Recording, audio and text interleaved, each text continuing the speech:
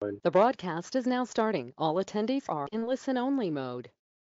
Good morning, everyone, and thank you for joining us today for the session on big data and energy transitions in the Caribbean. My name is Martyn Forde, and I'll be your moderator for today's session, which is brought to you in partnership with CESaRE, which is the Journal for Caribbean Environmental Sciences and Renewable Energy.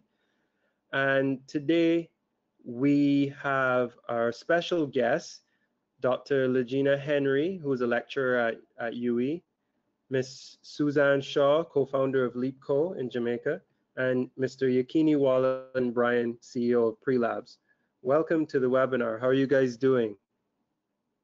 Great, thank you. Doing well. Thanks for joining us. I would like you guys, maybe starting with you, Legena, tell the audience a bit about yourself and how you got into energy and big data. Oh yeah, sure, Martin. So I'm a lecturer for renewable energy at UE Cave Hill. I recently completed my PhD studies at the University of the West Indies in UE St. Augustine. I started my PhD studies at MIT in Boston on ocean waves and their behavior and the nonlinearities in their behavior towards wave energy generation. I also have done a lot of research on marine renewable energy in the Caribbean region in the past 4 years with students at UE St. Augustine, and now we're doing a lot of work at UE Cave Hill at the Renewable Energy Development Lab. My main interest in big data is towards understanding how the environmental indicators of climate change change the implications on renewable energy. So we have a change in environment, and that has different requirements on how you generate energy, how the equipment stays safe out there in the environment, and also energy projections. So big data is very important in the renewable energy space, particularly in marine renewable energy. Perfect, thank you. I'm sure we'll get into that a bit more. Miss Susan Shaw, could you please share a bit about your background and how you got into the energy space? Sure. I have a background in chemical engineering actually, and decided I wanted to focus on something with a bit more of an impact, and enter the renewable energy space about 15 years ago. My focus is primarily on the economics of renewable energy, and that could be any number of factors relating to technological progress, development of the market, how demand evolves, new and emerging technologies, and it can also relate to less tangible, or what is considered less quantifiable, aspects in the renewable energy space, such as the environmental costs and benefits. So as well as the social costs and benefits. So job creation, what are the implications of the renewable energy market when it comes to broader environmental issues such as climate change and air pollution, and how do we value these aspects when we are valuing renewable energy technology in comparison to traditional energy. So I've been in this sector for 15 years. Data is, of course, a huge part of any economic related study, and understanding implications between the technical and the cost aspect.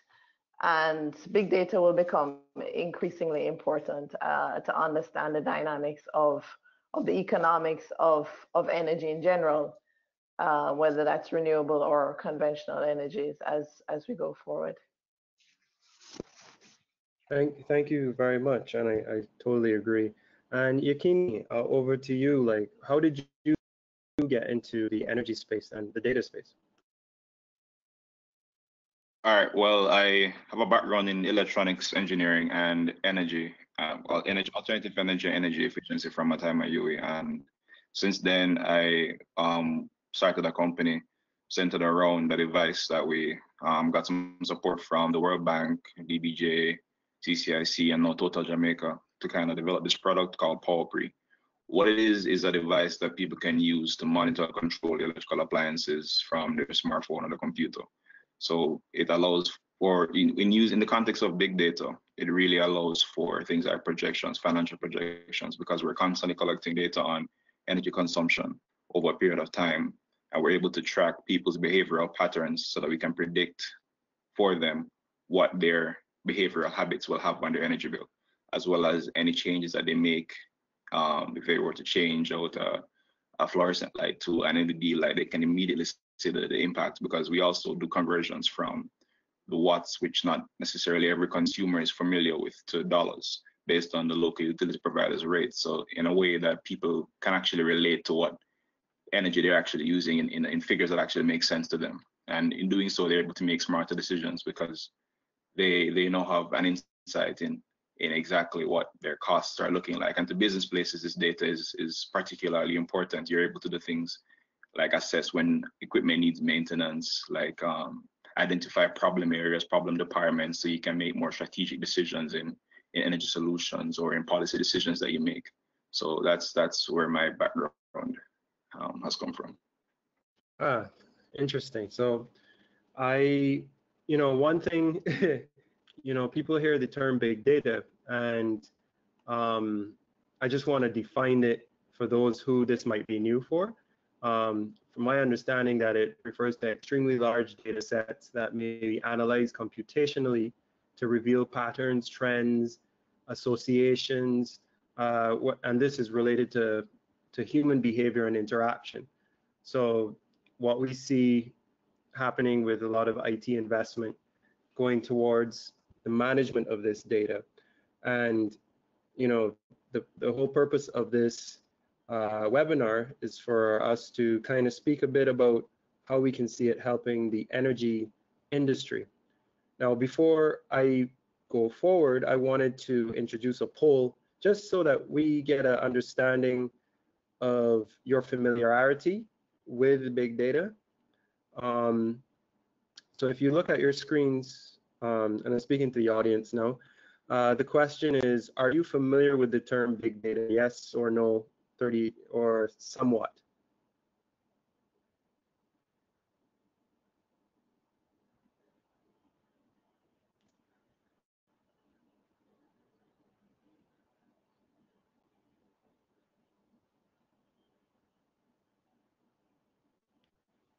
Yeah, just gonna give 10 more seconds.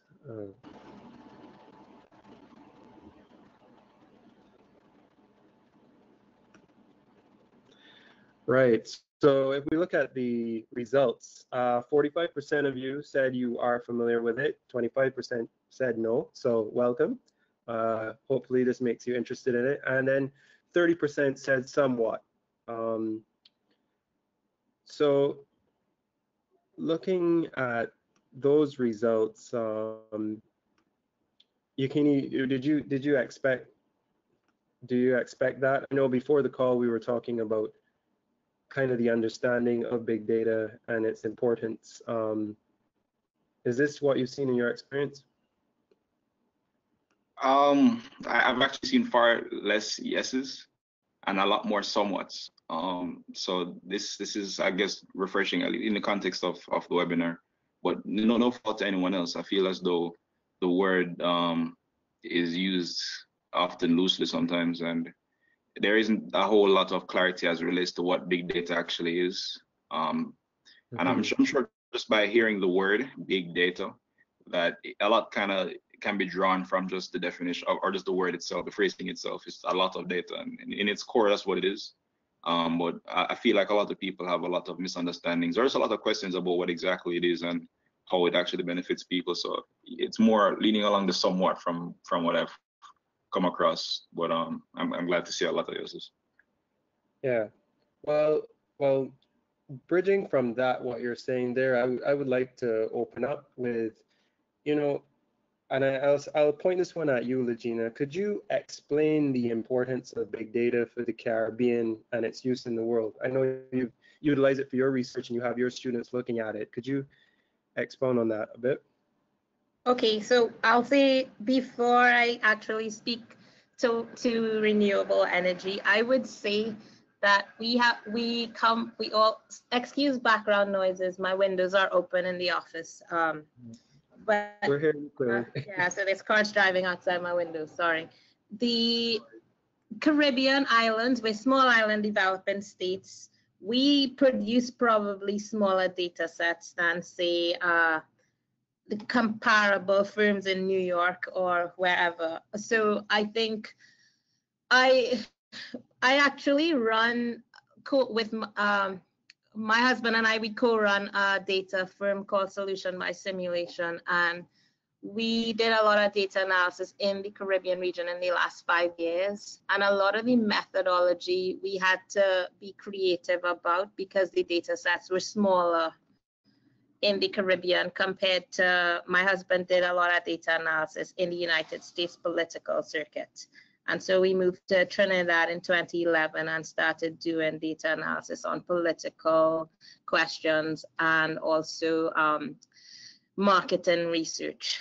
And so when Yekini said big data is a term that's kind of thrown around and a loosely defined term, we started saying the word small data in our firm and the work we were doing in Trinidad and in some of the other Caribbean islands, simply because some of the methodologies had to be refined because of the small populations comparably.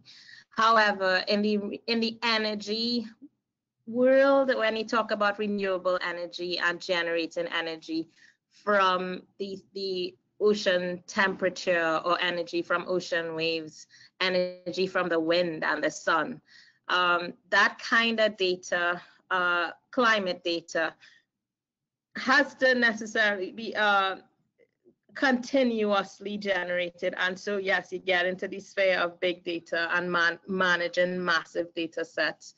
And for us, especially in the Caribbean, where we are basically at the helm of the battle against climate change, we need expertise and ability and resources in data management to understand this is what climate change looks like in terms of wind speeds in the upcoming hurricane season, in terms of how the ocean thermal distribution will change, and things like that as the region goes more and more towards renewable energy transitions. So if we have countries depending on the temperature gradient of the ocean for their energy, then we have, as the energy community, we need to understand how that the variability, the expected variability over the next period in thermal gradient, the changes in wind speeds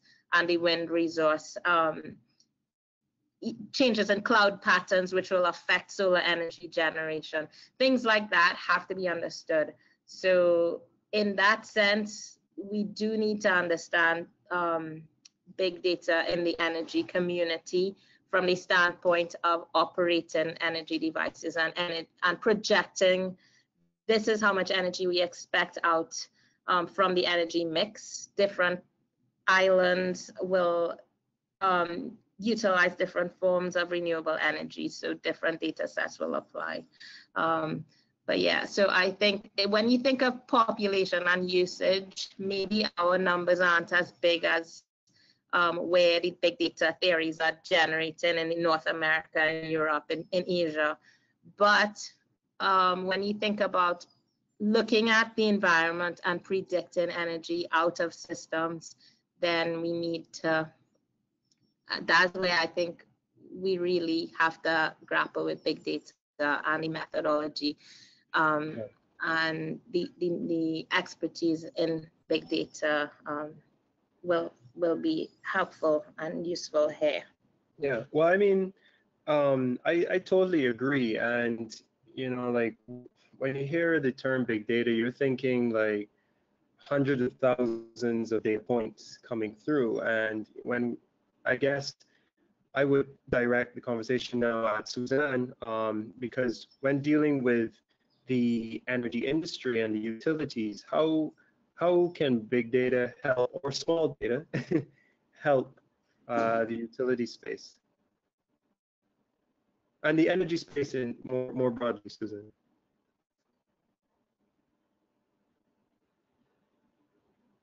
I think you're on mute, Okay, Suzanne. yes, sorry about that. Perfect.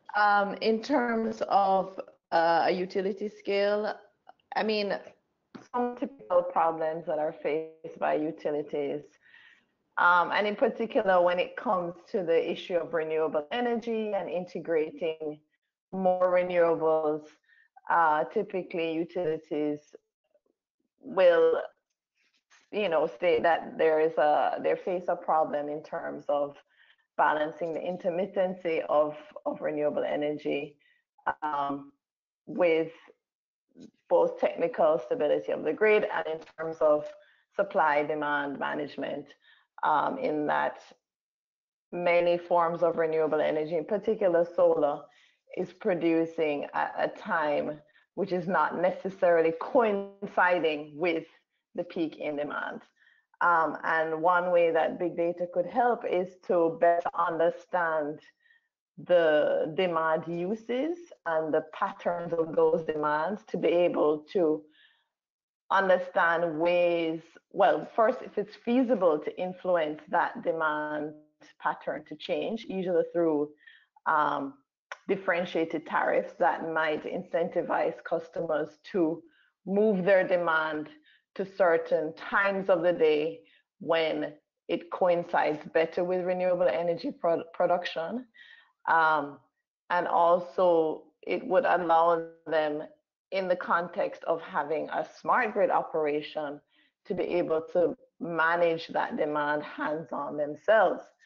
So when you have the level of data at the consumer, at the consumption level, that really allows you a level of granularity that facilitates even, you know, micromanagement, that could go a long way in terms of helping to manage some of the issues in terms of matching supply and demand, and which would in turn help with grid stability issues, allowing a greater place for renewables within our overall energy system. I completely agree. And actually, at this point, we could poll the audience again, just to get some familiarity with if they use data analytics in their line of work, and then also the size of customer base. So if you would take note of your screen, the first question is, do you utilize big data analytics in your line of work?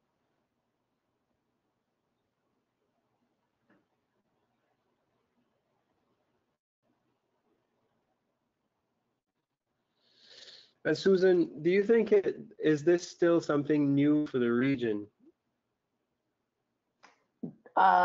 In terms of the use of big data for that particular application? Yeah,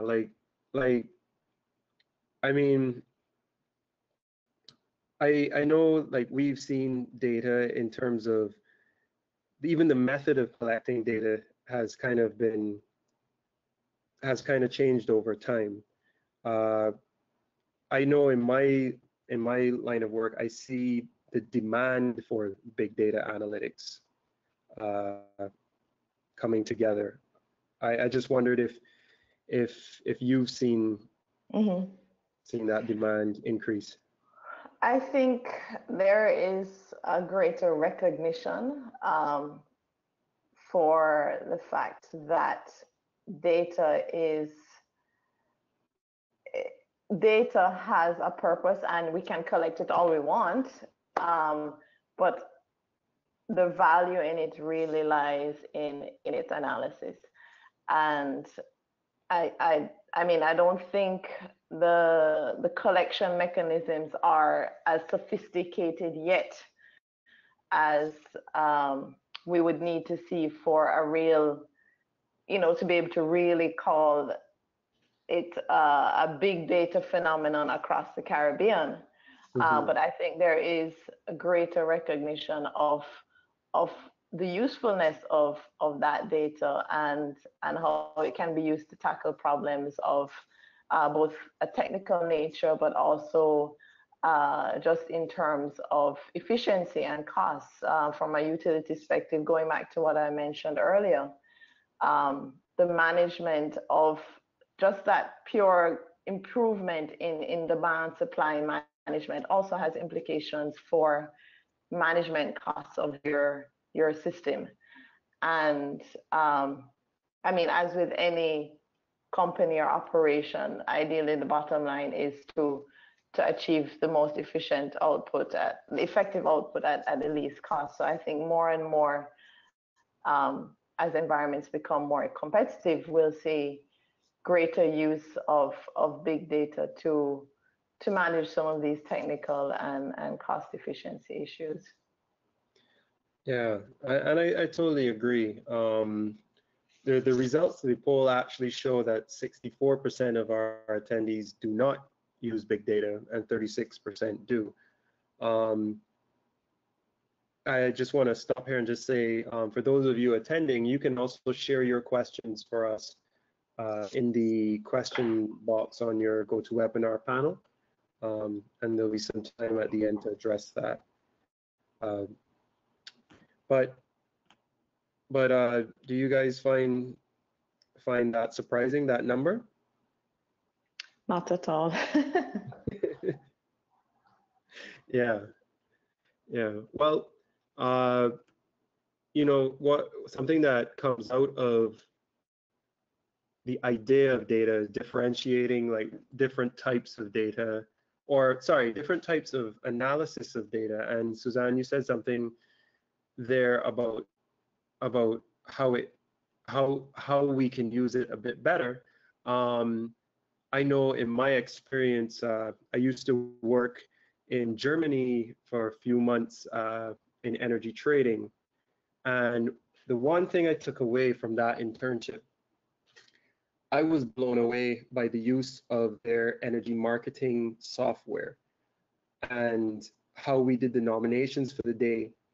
In Germany, there are 4 regulatory zones, and everyone had to receive data and analytics from the 900 plus utilities so that we could provide the traders with enough historical data so that the system, they had a data analytics system, would allow them to make the best estimates for the market trading. And I think it was at that moment that it dawned on me that it extends beyond just knowing how your individual utility or company is doing. It becomes now at a national scale or a regional scale in terms of the Caribbean, being able to make investment decisions based on your energy, understanding your energy patterns and behavior. And we've seen a lot of work towards creating a climate smart zone. And I just think like this is a step forward. Would you agree? Certainly. One thing I just wanted to point out regarding the results is that, I mean, it's not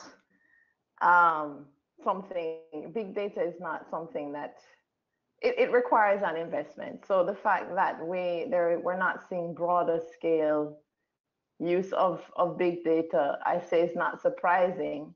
Not from the point of view that I don't think that there's a recognition that it's useful.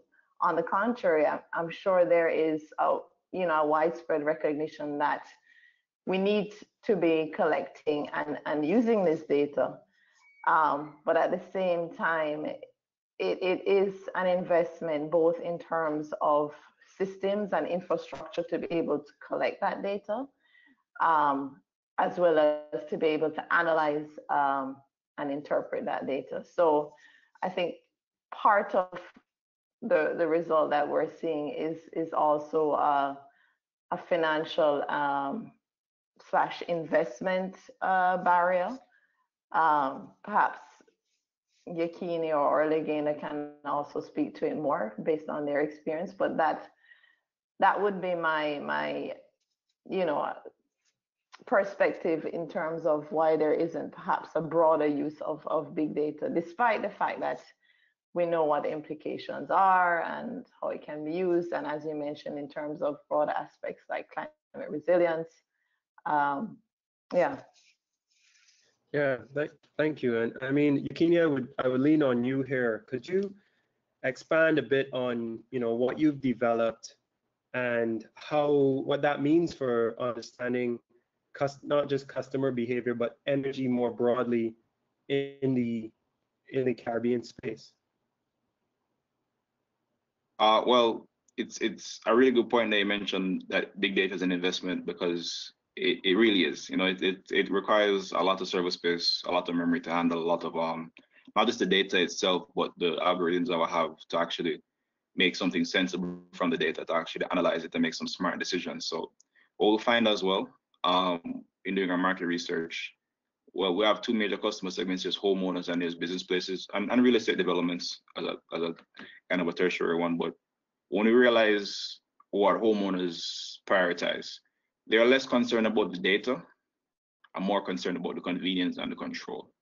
Meaning, it's a lot harder to sell to a customer, to a homeowner who's a consumer, that we can give you data on exactly what you're going to spend over the course of the next couple of months, based on your behavior.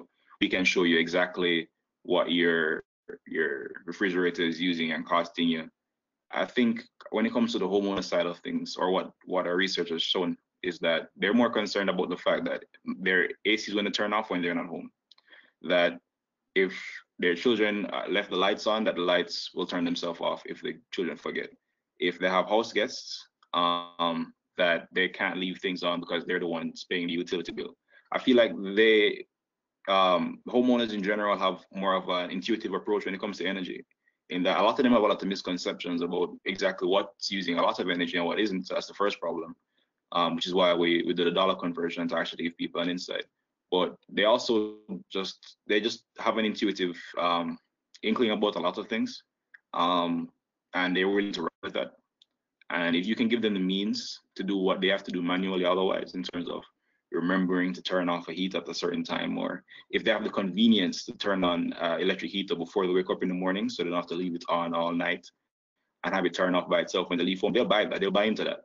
But they won't necessarily buy into the investment needed to have large-scale data analytics being run on the home. I mean, some homeowners do, but for the most part, they don't. So that part of our value proposition is actually tilted more towards business places, because that we have to charge a monthly or annual fee for the analytics that we have to do, because we're collecting data all the time, and that's the only way we can train our algorithms to actually be able to track behavioral patterns. So that, like, say for example, you run a business and a certain area is only supposed to have operations between 11 a.m. and 2 p.m. If that happens through the course of a week and it's 11:01 the next week, our software can make suggestions to you saying, would you like us to start turning on the relevant equipment and lights and appliances at 11 a.m. And if it's 2:05 p.m. and things are still on, we can make suggestions to say, we realize that it's 2:05 p.m. and these appliances are still on. Would you like us to turn them off for you?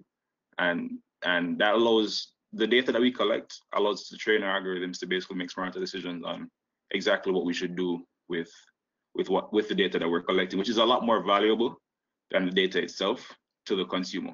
The data itself to a lot of people is neither here nor there. But when you can actually make sense of that, when you have analytics and reports that you can actually derive for the consumer on the data that you collect, business places especially are willing to dive at that opportunity, to seize that opportunity, because a lot of businesses don't even know where the problem areas are. They know they have a high energy bill. They may call someone to the energy audit. They may install some data loggers and ask them a few questions to figure out what the problem areas are.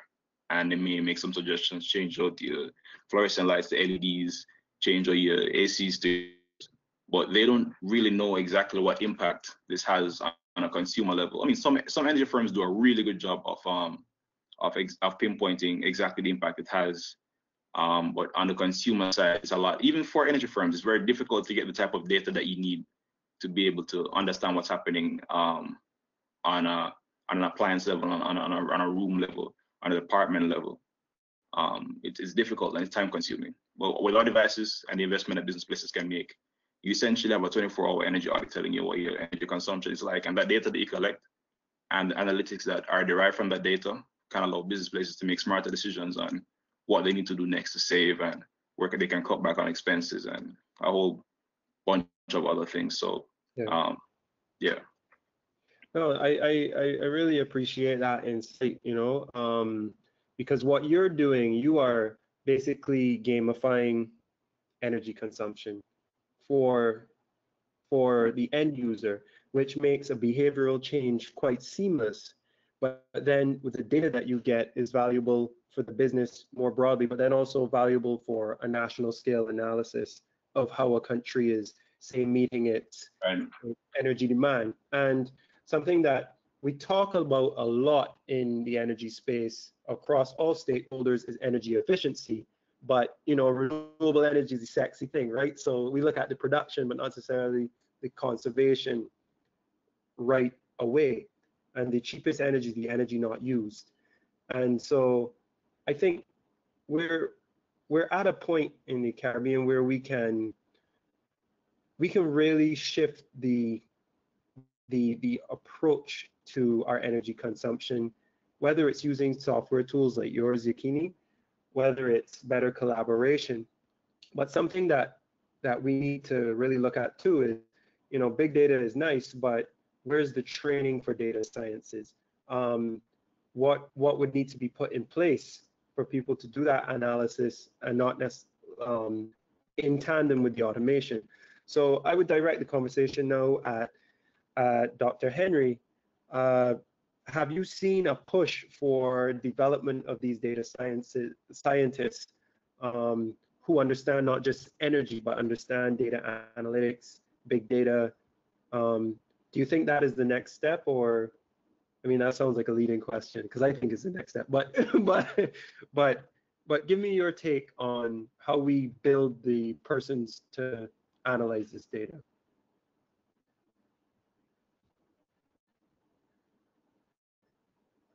Hi, Legena, I think you're on mute.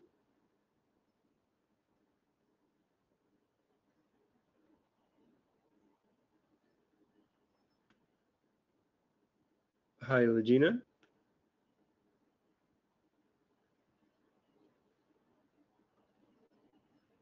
Hi, sorry, yeah. Okay, good question. I just want to say, before I get into the answer quickly, a big part of big data also is that in the last 10 years, because computer storage became easier and easier and cheaper, every company now is generating something that could, by some definition, be called big data. And the beauty, I think one of the beauties of big data is that it's all this data that's just there, sitting there, and not and can be used to make operations more efficient or to increase the bottom line of businesses. So one aspect of, because Susan mentioned that people wouldn't want to put the investment towards big data, but one of the things about big data is that it's already sitting there and in many cases, particularly in our region, not being used. So that's the one thing. The next thing I would say is, yes, there's huge efforts in the region. Now, I know for sure in Barbados, I see UWI Cave Hill, the management department, just started this year their first cohort of data science students within the management faculty. I also see a lot happening at St. Augustine, UWI St. Augustine, in the computer science department and at Lockjack in Trinidad. Data science focuses being put, foci points in different degree programs where you could specialize in data science and data analytics for business. Particularly here at Cave Hill, we're considering doing a sort of a big data module in renewable energy if we do restart our MSc program. But already at Cave Hill, there's a big data analytics MSc program out of the CMP department, computer science, mathematics and physics department. So I see students showing interest, and I see departments investing and investing in the idea of data science becoming a hub for economic growth in the next decade, the next 10 years in Barbados and in the wider UWI system. Also, I would say that from the standpoint of solution biosimulation, which is my other hat, we do see more and more businesses calling us and expressing interest in, I have this data, I'm thinking of putting another campus somewhere else on the island. How can you help me to figure out the best place to put a campus? And things like that have been asked of my private company Solution Biosimulation in recent months. And so there's a drive and people are interested, and we're seeing it in education around the different campuses in the region. Great, great. I want to turn to Suzanne now. Just, something, and I see some questions coming around here about this as well. Suzanne, I know you may have to run soon, but have you seen issues with concern around data security, and how do we ensure that energy data is being not just utilized to make better decisions, but also protected? Is that a concern you see working with energy clients? I would say that, well, I haven't seen it personally or in my professional experience that there are clients that are particularly concerned about, well, data usage as long as it's anonymized.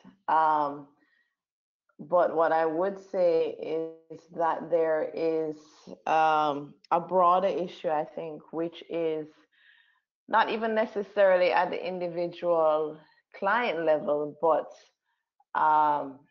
for data which should really lie in the public domain. That is data which is held or generated by ministries. So, for instance, certain data like energy consumption, energy projections, by sector and by end use, is data that anyone who is interested or wants to use it to analyze it, which has been the case throughout my career, should be able to access it, because it's data which is held by the government. And I think whereas that data is generally readily available in more developed countries, I spent over 10 years in Europe, and the data availability there compared to the data availability in the Caribbean it's night and day. I mean, we're seeing some progress, for instance, in Jamaica now, where there is an energy portal where a lot of the statistics that are collected by the Ministry of Energy, for example, are made publicly available. But otherwise, I mean, for other Caribbean countries, it's less centralized, I would say, and less accessible. In my experience, in the ones that I've worked with, I wouldn't, propose to speak for all Caribbean countries, but just in the countries that I have done work in. And I think there needs to be a greater move at the policy level to make a lot of this data more widely available and accessible without having to have persons, resort to the Access to Information Act to be able to write individuality ministries to get information, which is really information which should be available in the public domain. And a lot of this information is, as Legena said, there is information there that is already being produced, but it's not being used. But I think part of that is also that some of the potential end users are having difficulty to access that information. And I certainly think that there more can be done policy-wise. I know there were some initiatives in Jamaica, and I think with other Caribbean countries to look at how data accessibility could be opened up more. So the whole open data question. On a client level, I think persons are generally a bit risk averse or perhaps concerned about what's happening to their data. But I think with more effort at education and information and how that data is being used, that can go a long way to alleviating any concerns. I think perhaps Yekini might have an interesting perspective at the customer level, given that he interacts very closely with them. But I mean, that's my take on a broader, data issue and my experience with customers or clients in this domain. Yeah. No, I actually was going to turn to Yekini after you, Suzanne, because I know you have to run. But yeah, Yekini, what are your thoughts on that? If actually, before I turn to you, I just want the audience to know I issued another poll just to find out how you interact with your customers. Do you generate data on a daily basis during your company's organization's operations? This is just for us to understand how you use data. And just to point out, this will be the start of a series of webinars and conversations moving forward. But Yekini, over to you with regards to like privacy of that data, how you use it and make sure that it's secure, and how countries or utilities can do that. What are your thoughts? All right, well, access to our servers, we outsource to third-party people that provide encryption. So we don't take on that security on our own. We have an agreement, and they're supposed to protect us. But there is still a risk. They're not perfect. Even the biggest, most secure corporations have had breaches when it comes to people trying to get their data for whatever reason. So there is no perfect solution when it comes to security. If it's valuable enough, there is someone that's going to try and figure out how to access it. But there are a lot of things in place to prevent it. And I think we are a lot better off than we were even 5 years ago on that front. There are a lot more measures in place to actually prevent people from accessing data through the internet, at least. So we're in a much better position today, but there's still a lot that can be done. And even on, like, I believe it was Suzanne that made the point about anonymity. When you talk to consumers, or at least homeowners, that's their biggest concern is they just don't want anyone who is going to know that that's their data, because they have a fear that it's a very real fear that people will use that data to harm them, to when they're home, to who knows. But basically that type of stuff is what their concerns are. Business places have a much bigger threat when it comes to the usage of their data, not just from criminals, but from competitors using unethical ways of getting information on them. So they have a much stricter policy when it comes to security of their data. But like we mentioned, we have to also stress that we don't have the means right now to be able to handle the encryption of all the data that we have. It's a lot of data, quite frankly. So yeah, that's what's happening right now as it relates to the security sphere. Yeah. And even thinking about the size of the data set, right? In small islands, you know, when we hear big data, and what I've seen in my limited experience with it, you know, you see large countries, North America,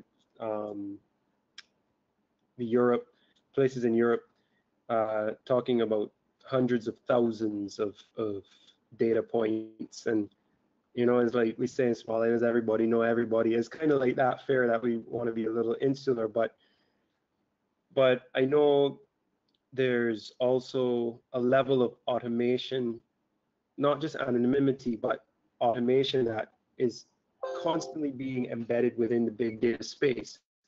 And, you know, I don't know how familiar any of you are with like quantum computing and AI, but does that play, what role do you see them playing in data analysis for the region? Is it something to be feared, monitored, or? Well, we are. I just make a comment. It doesn't have to be extreme.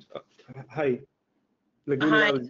Yeah. So one of the applications of AI I project is for wave energy devices and using AI to predict the best positioning of devices in an array to optimize energy out. And I see AI as a powerful tool, but it requires a lot of computation.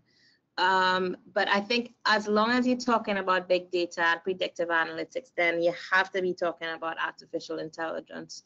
One of the risks I saw recently, earlier this year, I believe the smart grid in Suriname was, if it wasn't Suriname, I believe it was Suriname, where there was a hack and the country was held at ransom for a few hours, and hackers kind of broke into the smart grid and wanted 100,000 Bitcoin or something like that to release the smart grid. So I think when you come to a question of using things like artificial intelligence and predictive analytics, it has to come with strong and robust systems of security and data security and integrity in the process. I believe with any increase in data analytics and predictive analytics to manage energy systems or anything on a national scale, you have to up the ante in terms of security and monitoring and encryption, and just making sure that the consumer is protected at all costs. And I think that regional example earlier this year was a clear example, a clear scenario where we see as the region moves towards smarter operations and greater use of data, we have to move towards securing systems well. But yeah, as long as you're talking about big data and analytics, artificial intelligence, and that kind of use of it, basically the data is teaching you how the trends will change and how things will evolve in time, and how they evolve in different parameters, not just time. Then yeah, that will be utilized in our region going forward. Yes. Before we continue, I just want to say thanks to Suzanne. She has to go. We'll continue for a little bit more, but this is one of our shorter webinars. I don't know if Suzanne, are you still there? Okay, so she's dropped off, but if you want to follow up with any of the panelists, we can do so post-webinar. I just issued a poll, Legena, and you know, 69% of our attendees have a customer base that is 1,000 people or under, whereas 15% have 10,000 to 100,000 persons, and 15% have even larger than 100,000. So like there are different levels to the data based on the size. Could you speak to that a bit? Yeah. So I guess it's interesting. So what we're seeing here is a lot, like a big potential for big data questions and big data problems. In fact, the question you asked before, Martyn, the answer was that half of these people collect data points every day on their customers. So if we see here that we have companies of 100,000 and more, and then collecting data on customers daily, then we do see this potential for big data in the energy sector in the region. I think Yekini's application and his sort of solutions for greater efficiency, it looks promising for the region to use applications like his, where you manage your efficiency and your use.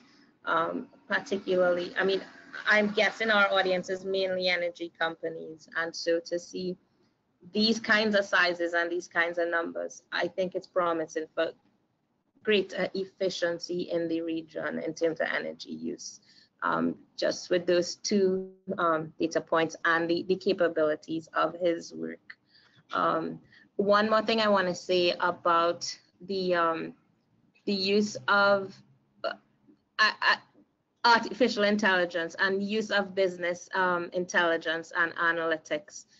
I think just based on these numbers and the responses, I am seeing potential for the use of big data in the region to get more out to the energy companies, to increase their bottom line and to increase our efficiency as a region for energy use.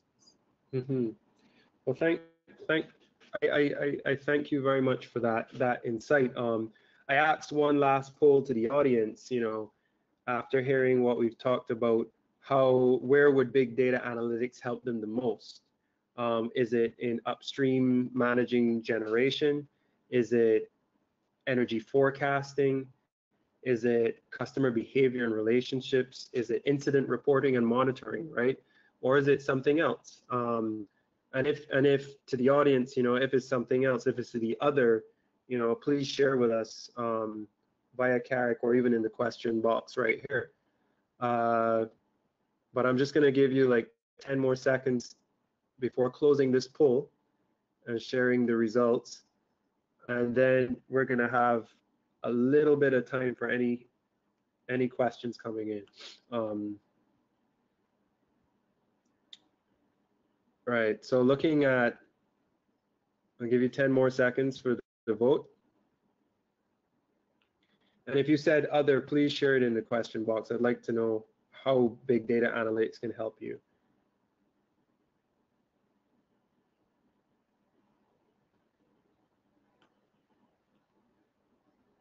Yeah, so Yekini and Legena, as we can see from the results, 6% of the person said upstream managing of generation, 28% said energy forecasting, 50% said customer behavior and relationships, 11% said incident reporting and monitoring, and 6% said other.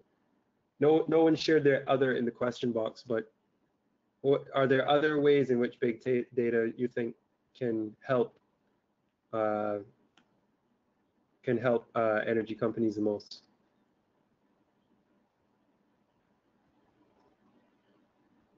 Well, so far, I mean, I've seen, yes, that customer behavior and customer relationships, people have been using data, big data sets to manage and to improve customer loyalty. And so we see it in all kinds of different parts of industry. So I could see how it works in energy. But I think going forward, that could expand out. I think these answers are based on now, managing businesses now, increasing the bottom line now. But moving forward, I think we could use big data in even greater ways to manage output. Mm-hmm. And Yekini, I just give you one more chance to kind of share your take on those results and other ways you see the big data space evolving. What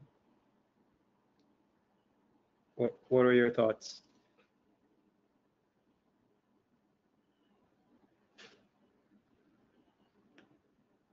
Hi, oh Yekini, I think you're on mute. Oh yeah.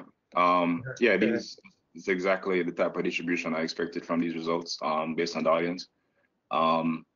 Yeah, it's like I'm saying, like the convenience and the control that we've been providing is a benefit mainly to the homeowners, but the business places to be able to track customer behavior. Even if you're a homeowner and say you Airbnb, we've been getting a lot of requests for those.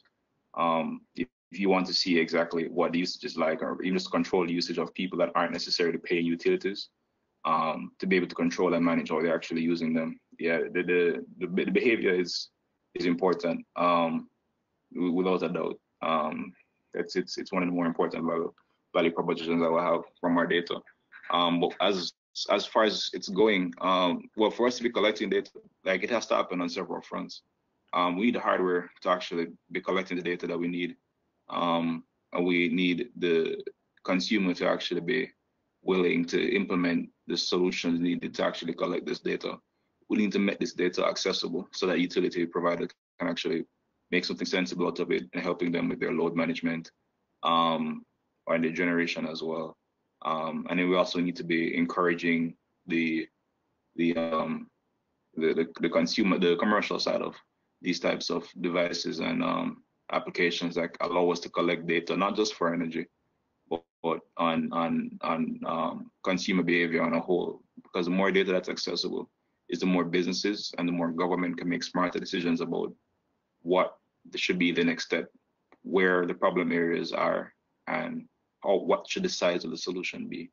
And it's only when we start implementing these the sensors and relevant pieces of hardware that can allow us to collect this data and make provisions to actually store them and analyze them.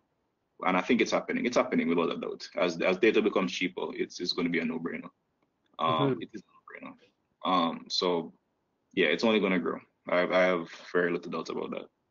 Yeah, I completely agree, and I'm very hopeful for, you know, we as Caribbean islands, most of us, we have independence in terms of sovereignty, but I think as a region now, with the way technology is shaping up, the way the energy space is shaping up, and the overlap and interaction, we can actually have energy independence, and this means national security.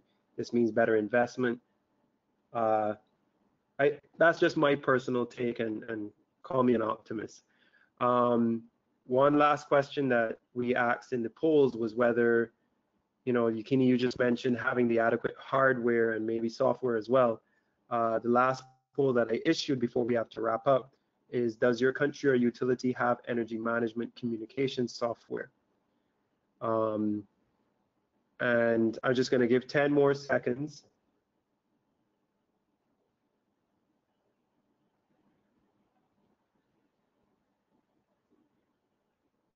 And looking at the results, 8% said yes, 58% said no, and 33% were unsure. So I'm not surprised by those results, but you know, based on this call, we definitely see a future for big data and for improvement in these sort of technologies and the overlap. I don't know if you guys have any comments on those results at this point. Nah, that's what expected, personally. Great. Comment. Any thoughts on this, Legena, before we wrap it up? Well, yeah, I just think based on what Yekini said too, that we see potential, yeah, and so a hopeful conclusion to the call that there's potential in the region as we move forward. Mm-hmm. Well, I agree, and thanks to both of you and to Suzanne, who had to run, for taking part.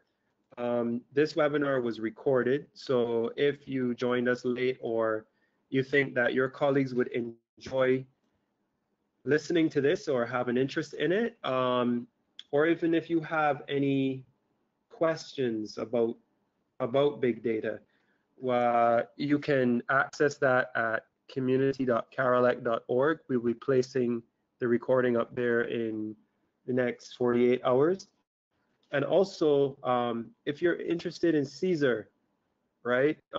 Like I said, the Journal of Caribbean Environmental Sciences and Renewable Energy, is a new initiative looking to push better communication, better journalism, or academic journalism around sustainability. And so if you're interested in finding out more about that, you can go to CESaREjournal.org, and we will be bringing another academic webinar later in the year, I believe. But again, guys, thank you very much. And to the audience, thank you for your patronage. We look forward to connecting, collaborating, and innovating with you next time. Have a good day. Thank you. It was a pleasure. All right, it was a pleasure. Yeah, have a great day, everyone. Cheers. Bye.